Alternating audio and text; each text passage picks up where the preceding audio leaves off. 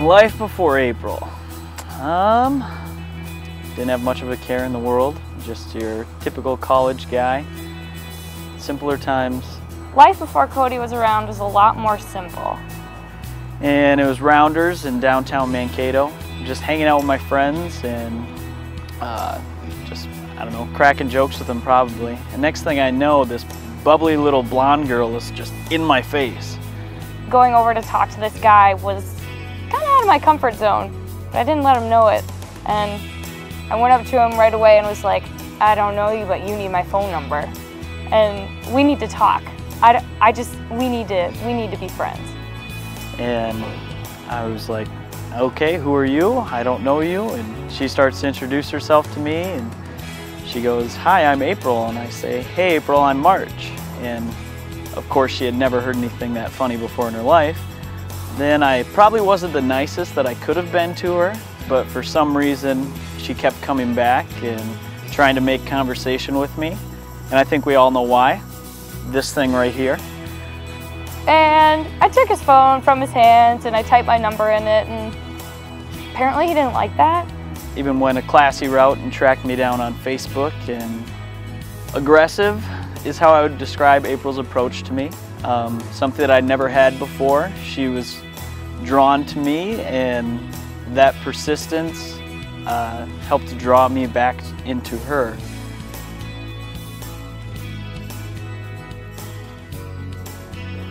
When we first started dating, it kind of seemed like April was the girl that was just always there. Whether invited or not, she'd just find a way to show up. And at first, you know, it wasn't really that, I wasn't used to it.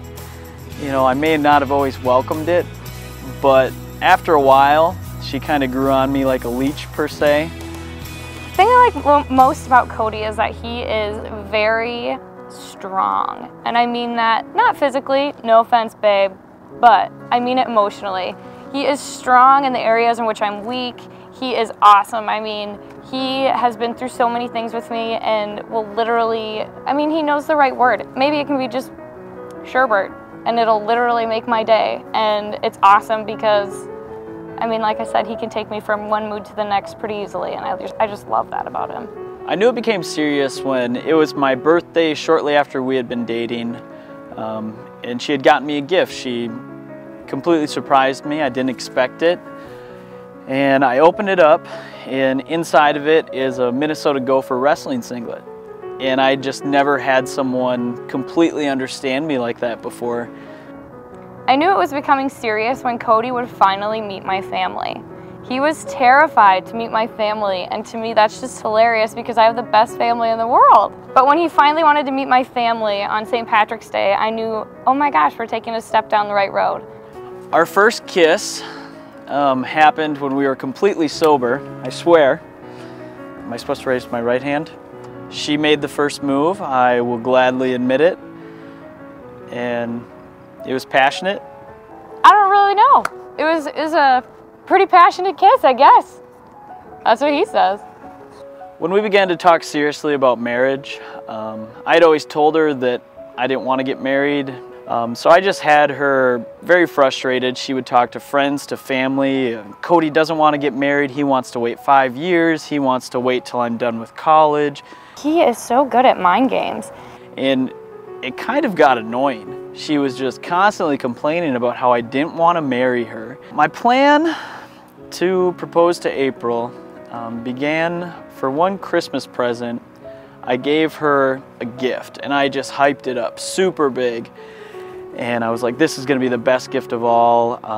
I got a cross necklace, and she collects cross necklaces, so it was something that kind of played into one of her interests.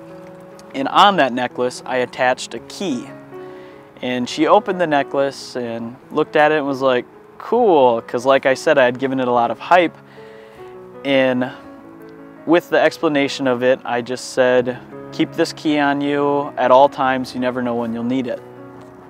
The proposal from my perspective was, I had no idea that this was coming, but all I knew was I needed to have a lot of energy because he said we had to stay up late and that I was going to need to have an empty stomach because he made an awesome meal. So I came home and He wouldn't even let me in the doorway, which I thought was pretty rude. I hadn't seen him in about 2 weeks. And he puts a blindfold on me, and I'm like, well, welcome home to you too. And takes me into this room and tells me I have to have this childlike imagination, which is pretty easy for an elementary teacher, and that I needed to have a good mood. I'm always in a good mood, so I don't know why he would tell me that I had to be in a good mood.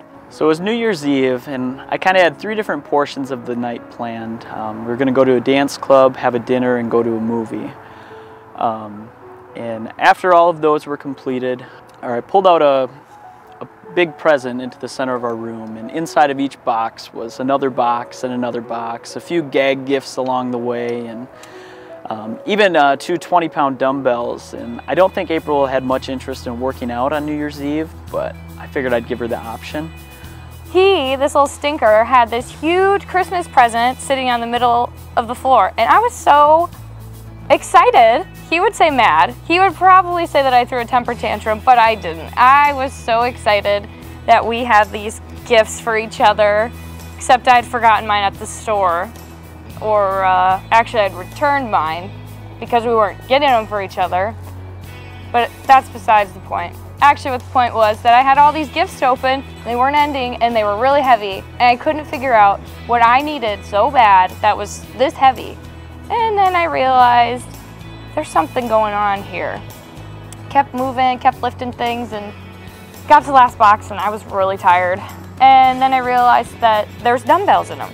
And so I kind of looked at them and was like, is this a fat joke?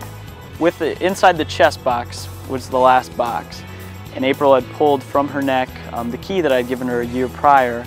It's a treasure chest box, and it has a little lock on it. And so I instantly took the key off my necklace that I'd been wearing for almost a year, and I unlocked the box, and I saw the Zales box, and I just kind of looked at him, and I got down on one knee, and April only had one thing to say, and that was yes. But the only thing she could come up with is this real? Is this really happening right now? Is this real?